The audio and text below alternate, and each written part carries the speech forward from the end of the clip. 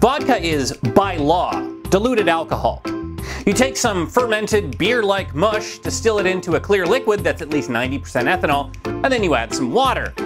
That's all vodka is. Both Canadian and US law stipulate that to legally sell something as vodka, it has to be an alcoholic distillate without distinctive character, aroma, or taste. So what's the difference between Alberta Pure Vodka and Crystal Head Vodka? Not much. Premium vodka brands might filter their ethanol a bit better, which can remove trace impurities, or they might get better water to dilute it. But all the usual stuff that applies to premium liquors, aging, ingredient quality, small batches, is irrelevant when it comes to vodka since, again, you're just distilling it into a chemical compound and then watering it down. So let's just say that if you're demanding Grey Goose in your Caesar, I'm afraid you're a sucker.